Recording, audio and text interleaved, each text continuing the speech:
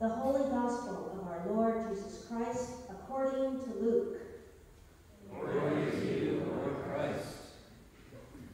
Large crowds were traveling with Jesus, and he turned and said to them, "Whoever comes to me and does not hate father and mother, wife and children, brothers and sisters, yes, and even life itself, cannot be my disciple.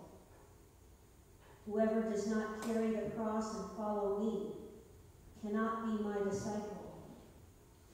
For which of you, intending to build a tower, does not first sit down and estimate the cost to see whether he has enough to complete it?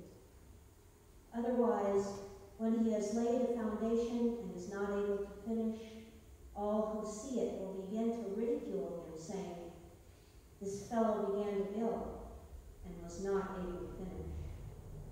Or what king, going out to wage war against another king, will not sit down first and consider whether he is able with 10,000 to oppose the one who comes against him with 20,000? If he cannot, then, while the other is still far away, he sends a delegation and asks for terms of peace. So therefore, none of you can become my disciple if you do not give up all your possessions." The Gospel of our Savior. Praise to you, Lord Christ.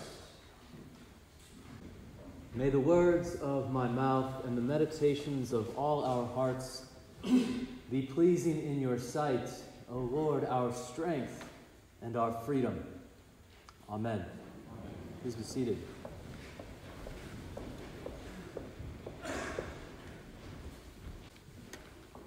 Come, go down to the potter's house, and there I will let you hear my words. Come, go down to the potter's house. As many of you know, my wife Ashley has enjoyed making dishes and jewelry out of ceramic clay.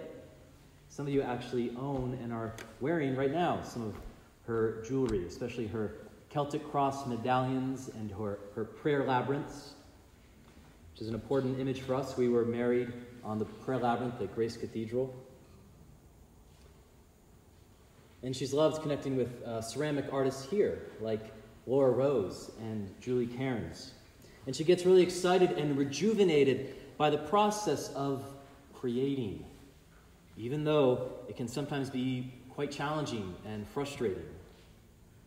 I've learned from her that sometimes in ceramics, the potter wants to make the clay into one thing, while the clay seems to have a mind of its own and wants to be made into something else. And the clay will remain stubborn until the potter and the clay get on the same wavelength. And it's for this reason that many of the bowls she has made are not really shaped as perfect circles.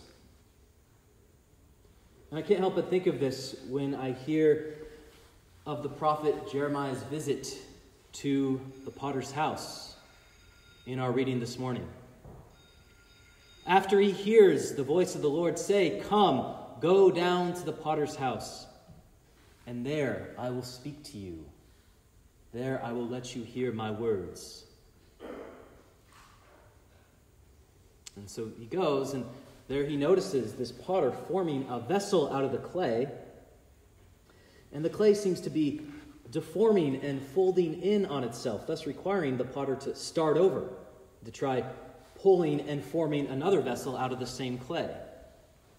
So while Jeremiah is watching and absorbing this creative act, which can be fairly hypnotic for those who are watching it, he receives this prophetic insight about the way God works with God's people. Jeremiah hears God say to him and then through him, in the original Hebrew, "Hine kach omer beyad ha-yozer, ken atem beyadi." Sounds poetic, doesn't it? "Hine kach omer beyad ha-yozer, ken atem beyadi." Look, Just like the clay in the potter's hand, so are you in my hand.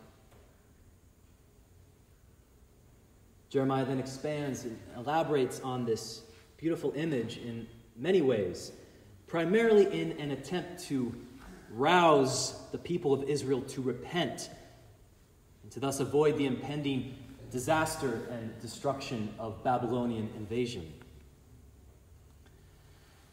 However, I feel Jeremiah's wonderful image of human and divine creativity inviting us to reflect on the creative process in general, a process in which we all participate as people who create and as people who are continually being created and recreated by God. And it's appropriate to think about it this way, especially here in Humboldt County, which boasts more artists per capita than any other county in California. Many of you, I know, are successful artists. You know the creative process very well. Even so, we still often have this romantic view of the artist or writer or musician who sits at the desk or studio each day simply allowing the creative muse to flow smoothly through him or her to the paper or canvas. And what I appreciate so much about this reading from Scripture, about Jeremiah's image, is the fact that the artist, the potter, seems to be struggling. The potter has an idea of what he wants to make and starts to slowly and carefully form it, but then it's falling apart. So all that time he put into the project seems to have been a waste because he has to start all over again, afresh. I really appreciate this because that's often how I have experienced the creative process, right? I'm sure many of you have as well. Most recent example is a few years ago in my doctoral program. I spent years trying to complete this dissertation, just as the potter tried to form the clay. And my work kept deforming and folding in on itself. I remember working for a whole year, and after more than a year, I felt I had really nothing to show for all my research and hard work and writing. I felt like a potter working tirelessly at the wheel and not producing a thing. And there came a time when I had to consider the possibility that maybe these just weren't my gifts. Maybe I need to just cut my losses and move on to something else. Maybe I did not accurately estimate the cost, like the person in Christ's parable. And maybe I did not consider whether I really had enough mental, emotional, and spiritual resources to see my project through to the end, like someone who lays the foundation for a tower and cannot complete it. Or like the king who did not have sufficient troops to go to battle and has to raise the flag of surrender.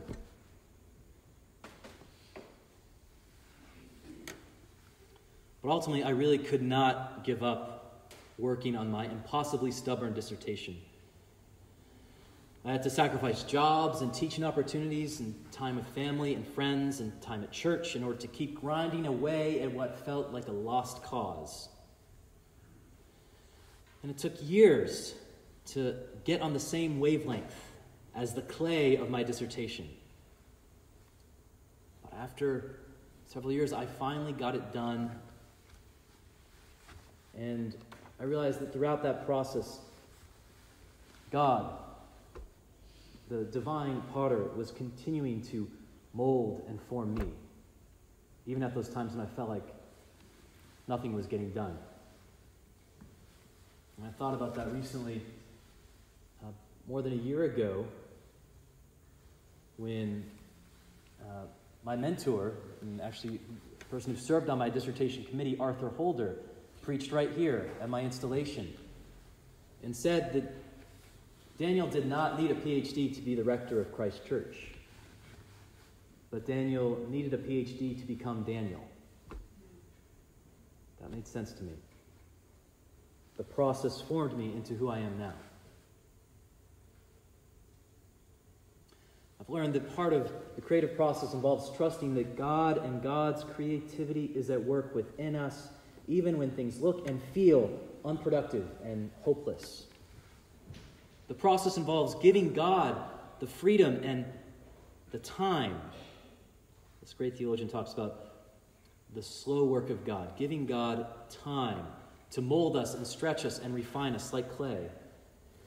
And it is a process that we ought not enter into lightly or naively.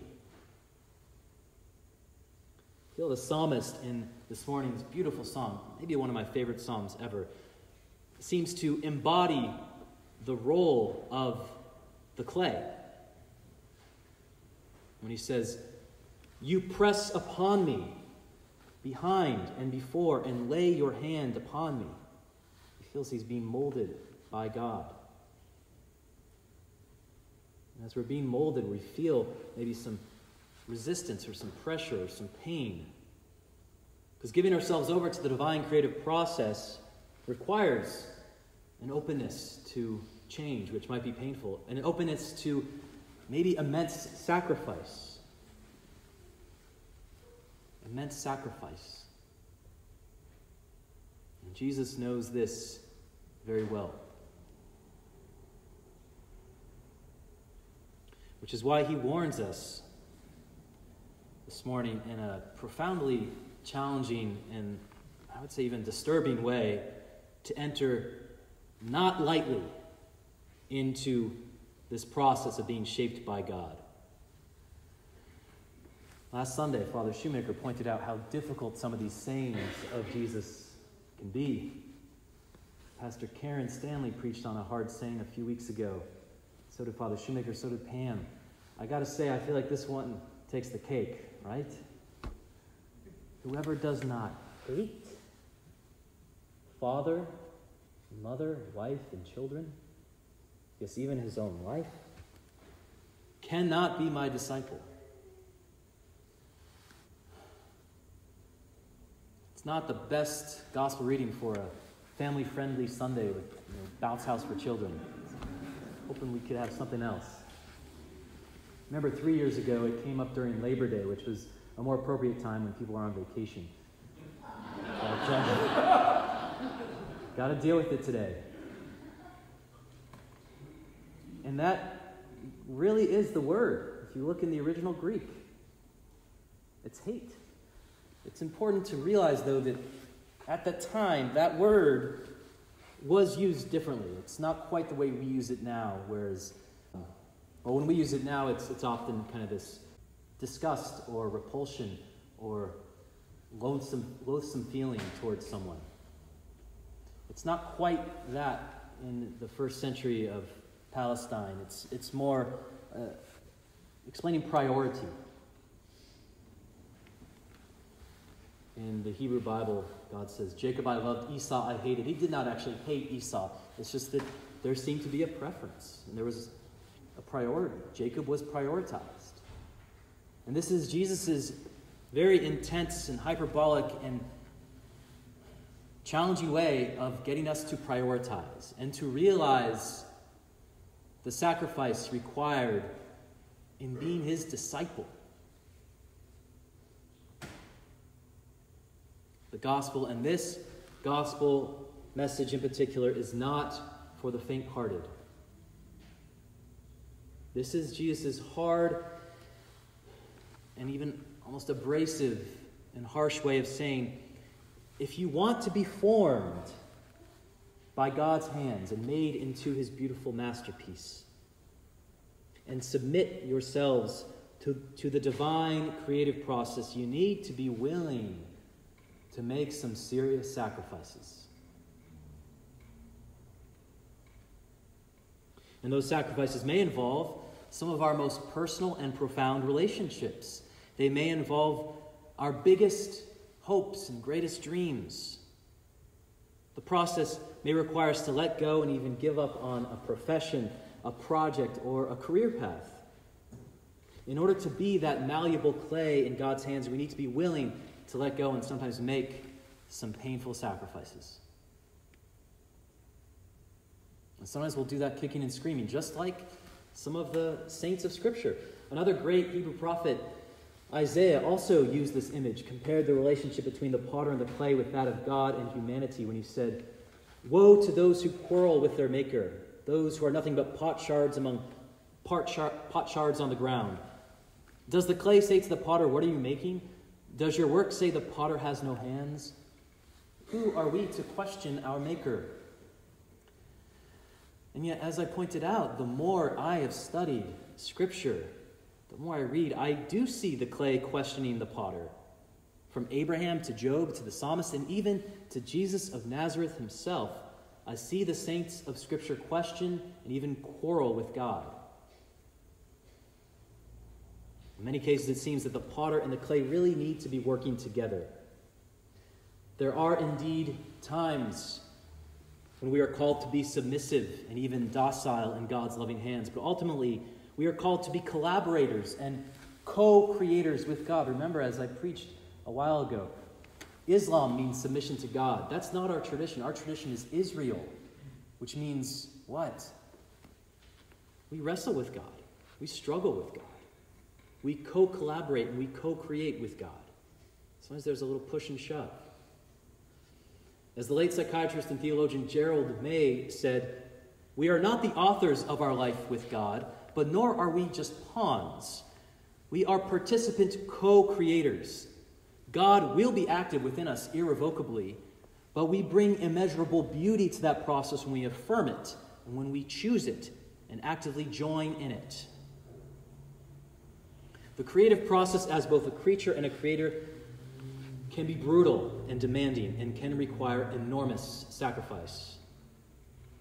But the God who created our inmost parts, who knitted us together within our mother's womb, promises to never give up on us, no matter how stubborn we might be.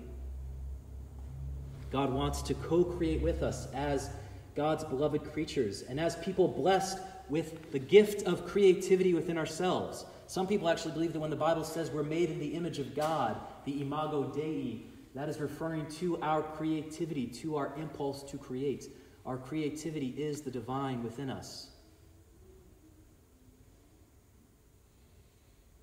God invites us to join Him in singing the song, in writing the story, in painting the canvas, in molding the clay that is our life individually and here as a community at Christ Church. Although the project might feel like it's going sometimes nowhere fast, it is by working with the clay as the potter and by working with the potter as the clay that we can become a vital part of God's marvelous works, fearfully and wonderfully made. And we can rejoice with the psalmist and say, "We thank you, God, because we are marvelously made and because we have the privilege to marvelously make. Your works are wonderful, O God, I know this full well." And although we may give up or even feel called by God to give up sometimes on various creative projects, as I said, God never gives up on the clay that is our lives. The potter does not just throw clay in the trash because it's not cooperating.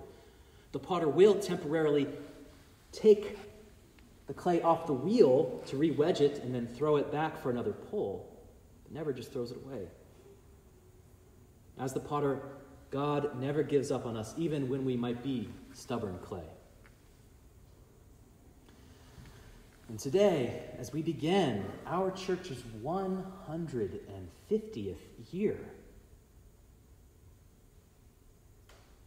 we are invited to continue to be molded by the divine potter, and we are offering a plethora of amazing opportunities to let God shape us and transform us, as you can read in our brochure and in the Chronicle. At the back of the Chronicle is the brochure as well for all of our programs this upcoming year. And also several long-term creative projects have already been brought to their dramatic completion just this last week.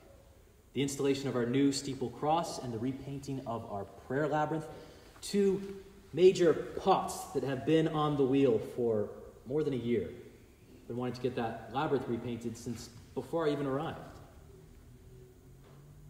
And these successes should not be overshadowed by the setback that we also experienced this week, as I'm sure you all know, the vandalism of our red entry doors on H Street. And we'll throw the clay of that project on the wheel for some re-wedging. But this setback really just adds another layer to our celebration today, because we will bounce back from this as we begin our 150th year, which will be marked by a series of events that showcase the many successes that make up this community and this space. And we will continue to follow Jesus Christ as his disciples, knowing that that requires immense sacrifice, or at least a willingness to make sacrifices, and to trust the process, even when it might feel slow or even hopeless, and to practice patience as God continues the creative and holy and life-giving work he began in us 150 years ago. Amen.